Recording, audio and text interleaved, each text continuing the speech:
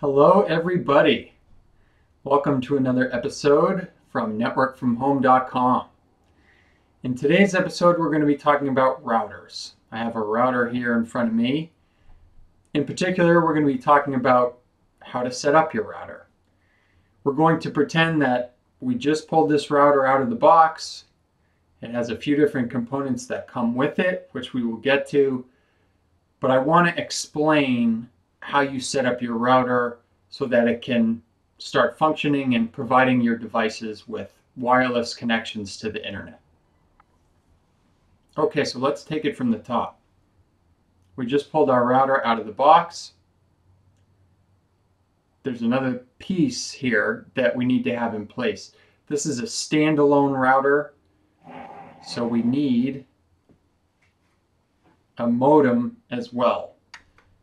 So assuming you have a modem, your modem is going to be providing your router with the internet access that it passes to your devices.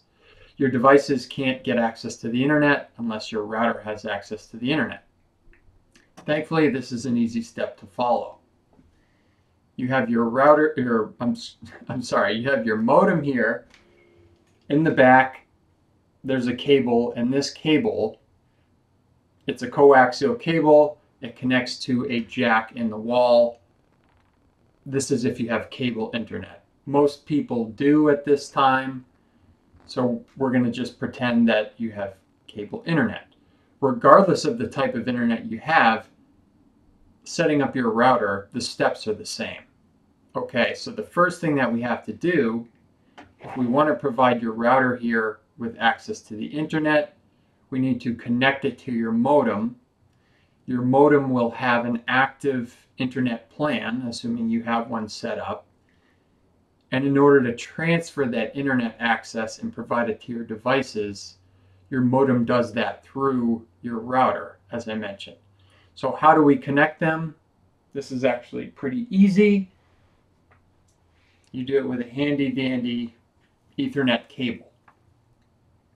This is a pretty straightforward process. I'll show you what it looks like on my modem and router. Yours will likely be the same.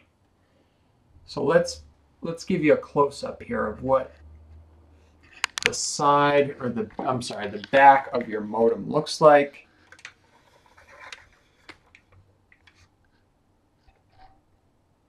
See right here how it says Ethernet? It's pretty straightforward. It says Ethernet. You already have your cable connection. There is nothing else that you could possibly plug anything into. Let's see if we can get that set down so we can get a clear picture. Okay, so all we want to do is plug one end of the Ethernet cable into the modem. Okay, so now we're connected to the modem. What's the next step? Let's take a look at the back of your router. Okay, this is an Ethernet port. These are Ethernet ports. Does one of these ports look different than the others? Yes. And let me get my glasses here so I can read everything. But right in here, if you can see it, let's see if we can get close enough. There, you can see it right there. It says Internet. This is where we're going to be plugging the other end of our Ethernet cable. The other end is plugged into your modem. Let's plug the rest of it, or the other end of it, I should say, into your router.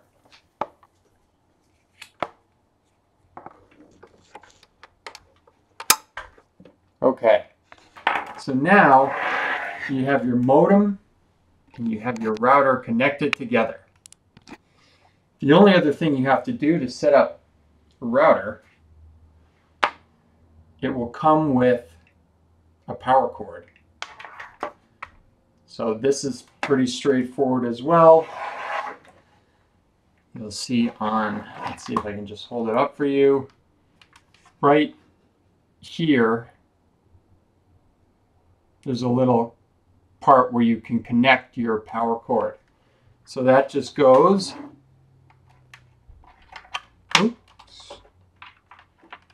right into place here. It's connected. You plug this into an electrical outlet and your router will boot up.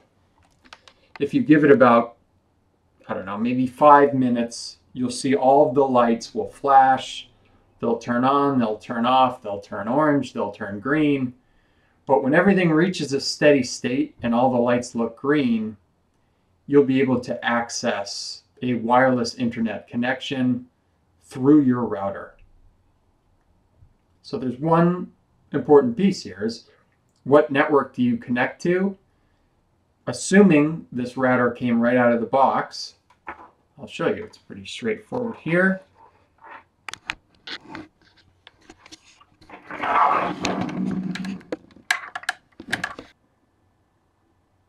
Okay, here you go. So here where it says SSID, this will be the wireless. There are 2 wireless networks that this router will distribute when it's first set up and connected. You can connect to either of these networks. And the password to connect to those networks is right here. So it makes it pretty easy for you on the sticker on the router itself. Okay, what else is important? So once you log into your router, once you connect to your internet connection through one of these 2 wireless networks here, you can then go in and access your router to make any changes that you want to. So, and what do we want to do? We want to open up an internet browser. We want to type in this default access location. And that will take us to the login page for our router. From there, you'll be able to log in with the default username and password, which you will find in the documentation for your device. It's very often admin is the username, admin is the password. Okay, so once you're logged into your router settings, you have the opportunity, and I strongly suggest you change your administrator password. That will be the password that you use to log into the router and make changes to the settings. With a default password like that, it's very insecure, so I suggest you change that. You can change the names of your wireless networks. You can change the passwords of your wireless networks. And you can make any other changes to the router settings that you want. But this is pretty much all you have to do. In quick summary, you connect your modem to your router with an Ethernet cable. You connect the router to an electrical outlet so that it gets power. And the router will pretty much do the rest from there.